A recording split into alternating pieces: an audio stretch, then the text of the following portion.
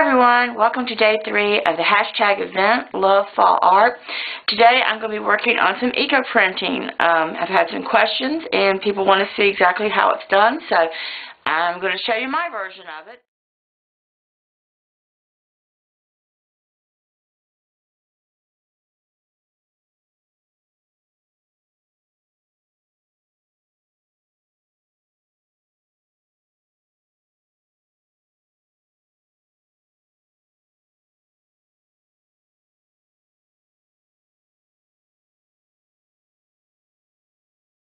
So I soaked my paper in the alum, and this is what 1 pound of alum looks like.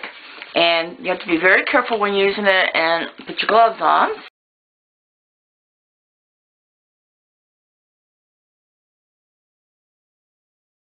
I collect various things from outside, and then I play around and see how it prints.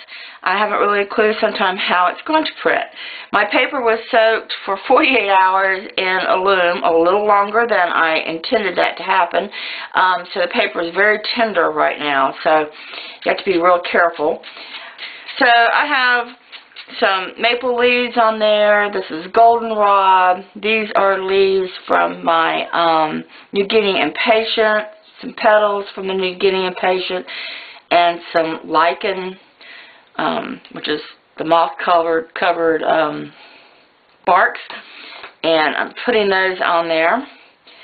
And then I'm spraying everything with vinegar spray. And then you take your other sheet of paper. Now, if you take another sheet of paper like this and put it directly on top, you're going to get a double print, meaning prints on this side, prints on that side. So this is what I'm going to do. I'll speed this up while I stack and spray.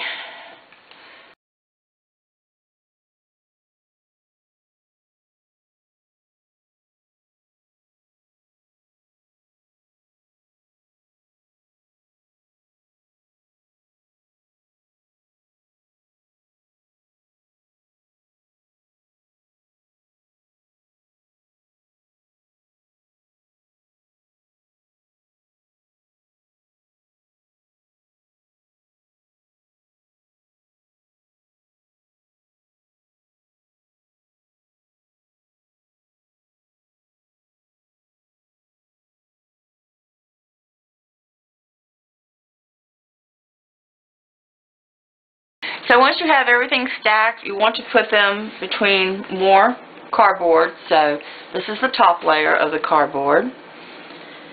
And feel free just to press down, doesn't matter. And now I'll take you over there to the other side of my kitchen and we will start the steaming process.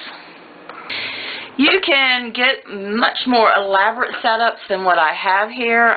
This is what you call the make and do what you have set up. So this is an old turkey pan, roasting pan, 2 bricks, rusted water that's left in there. That doesn't matter, but what does matter is making sure that you have enough water. And I have learned that I need at least a gallon of water. I want to fill it up to about that point on my brick. And that way, because this is going to steam for at least 2 hours, and I know I go 1 hour with my water level being up there, and I don't have to check anything. I want to check it the least amount of time, you know, because once you move the top, you're letting some of the steam out. So that's the base of my contraption here. Now I'm going to put my layers, and this is my layers that I just stacked up. I want to show you the bottom part has a grid on it. I forgot to show you that, I think, or maybe I did, I don't know. But this is the bottom part of the grid, not just to keep everything solid, so when the paper gets damp from steaming, nothing falls over into the water, although I heard that's okay, but I don't do that. So I lay that on top of my bricks. Now you got to stack everything on top of this. I'm going to put, this is usually on the bottom, so I'm kind of curious as how that's going to work on top. It's a very rusty grid.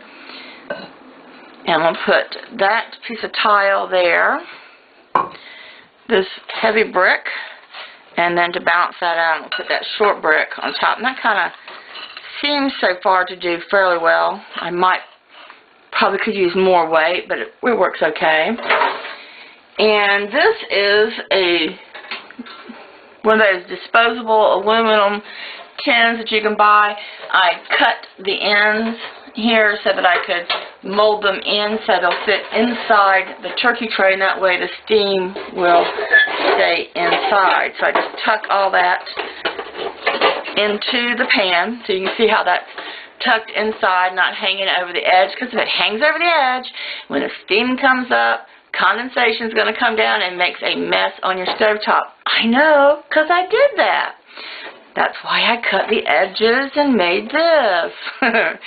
And then just to weight everything down, I use that. Now, when you have to check your steamer to make sure that your water has not completely evaporated while you're doing this, and set timers so that you know how long you've done it, do use proper protection, like a big mitt, some towels. The steam is very, very hot, and people have gotten burned by lifting these tops off and the steam coming up, and it will burn you. So I set my heat. This is on 2 burners.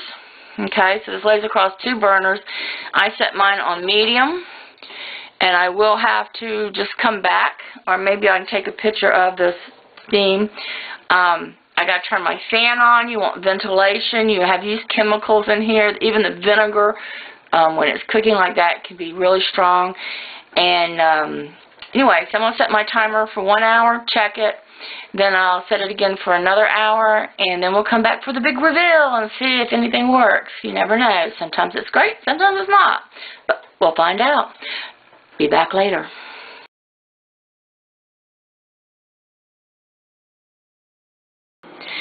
Okay, big reveal time. I have not peeked, so I haven't a clue if this is going to be good reveal, bad reveal, you know, just don't know. So you can see this is kind of what things look like when you first take them off. And you remove your, ooh, see, nice print.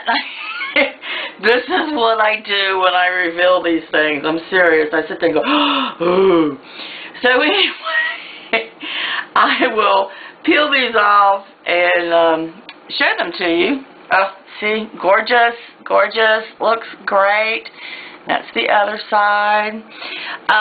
And try not to talk too much so you don't have to sit there and listen to me ooh and ah. So we'll go fast through this. Ooh, nothing on this. That's disappointing.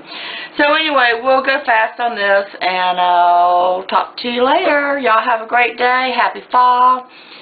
And all that good stuff. Don't forget to put in the hashtag #LoveFallArt so that you can watch everybody's videos. I have seen some really fabulous ones, and they get me all excited to do more projects. So y'all have a great day. Talk to you later. Bye now.